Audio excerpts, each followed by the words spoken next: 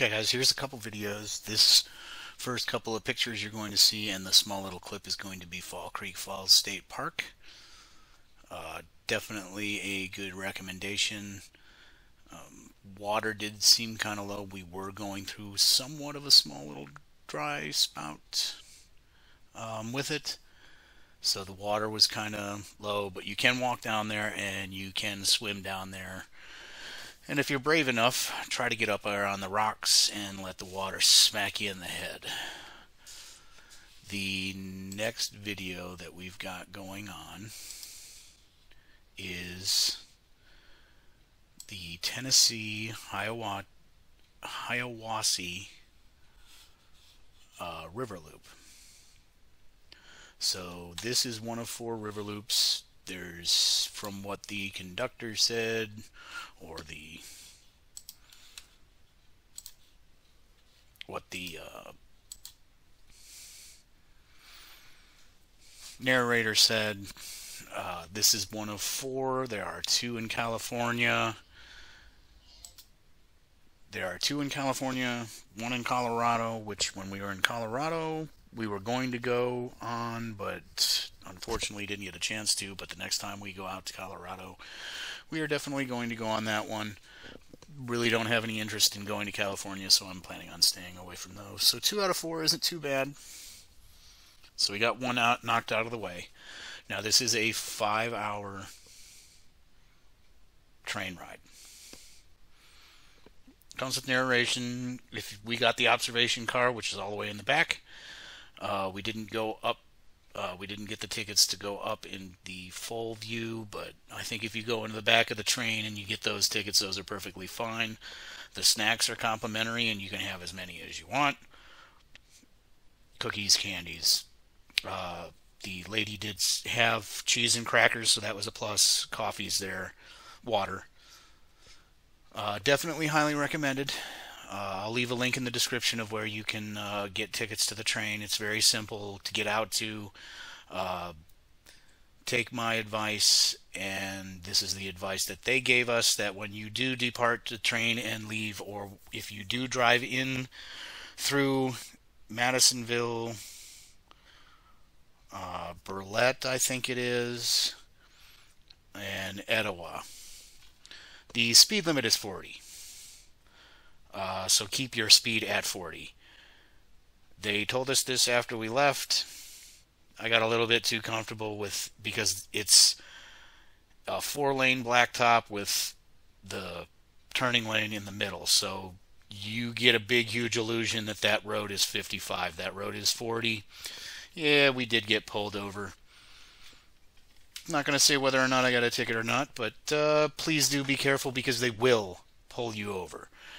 I know a majority of the cops, even around here, Maryville, I've gone 10 over past them, and they're like, yeah, whatever. But they do take speeding very seriously out there. Fine. Okay, if you want to take speeding very serious out there, you're well within to do it. But just keep it within the limits.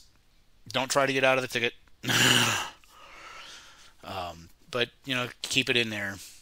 Just remember that the speed limit is 40, and they do enforce it, highly enforced. And it was really funny too, because as soon as I saw the cop, and it wasn't in a regular cop car, it was one of those black Dodges, blacked out windows and things like that, but it kind of looked like a cop car. And as soon as I looked down, I'm like, I hope the speed limit on this road is 55. I just got too comfortable, and there's not a lot of 40-mile-per-hour signs around. So if you do happen to miss one, it could happen. So as soon as his lights went on, I instantly knew it. Pulled over to the side of the road, pulled off the road into a little old parking lot area, because I would prefer to drive into a parking lot area than pull off the side of the road. So, but anyway, very nice. When you're done, they do give you a good suggestion of where to go. If you want to eat there, we ate at Michael's. That was really good. We were going to eat at Jessica's, but Jessica's seems to be a little bit more, it's they serve breakfast all day, so it does seem like they do concentrate a little bit more on breakfast and burgers there. Michael's was more of the barbecued burger joint. But like I said, this tour is 5 hours. It is nice. It's pretty neat to be in there. It keep in mind we are doing this during the summertime, and if you actually look at some of the foliage out there, you would know that this would absolutely be 100% beautiful in the spring and the fall. So, spring and the fall is very highly recommended. However, they did say that during those peak time, those are their peak times. So it's very hard to get a reservation because in the section that we were at, there's only seating for 12. And it's 13 and over for the observation car. So keep that in mind. I think the first two couple of cars, I think they have the children and adults, but they do have a couple of cars that's basically 13 and older. So very fun trip. Please go down and see them. They got the Tennessee River Valley Rail Museum down there. We'll probably end up hitting that real quick. They do have other trips besides these that are shorter. They do have some during Christmas time. Polar Express one. That might be a different railway that we will be going on in Bryson, North Carolina. So we will let you know what that one is going to be like. However, we will be doing that in September. We will actually be staying out in the hotel and then riding the train the next day. And I do believe that's a 5-hour trip too. But they do have trips that are an hour, 2 hours, and things like that.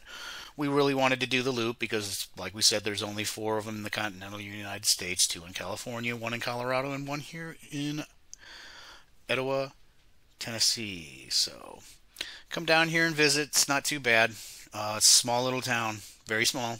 So don't expect big cities and things like that. But, very nice people.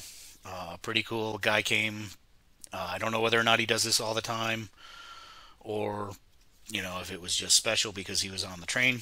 He did play a banjo for everybody that was in car 1, 2, 3, 4, and 5. So that was pretty cool.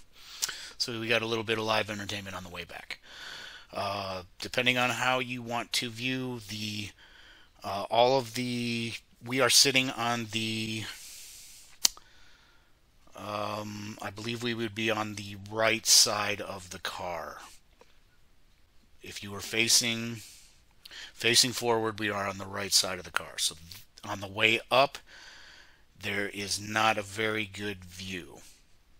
So they have people switch seats on the way back because on the way back, the people that were on the right side now get to be on the opposite side, and they actually get to see all of the views of the river and things like that. And you can see the rafters and the kayakers kayaking and tubing and things like that up and down the river. It's really cool. It's really cool. Definitely recommended. I hope some of you go. Please do. And enjoy yourselves while you're in Tennessee.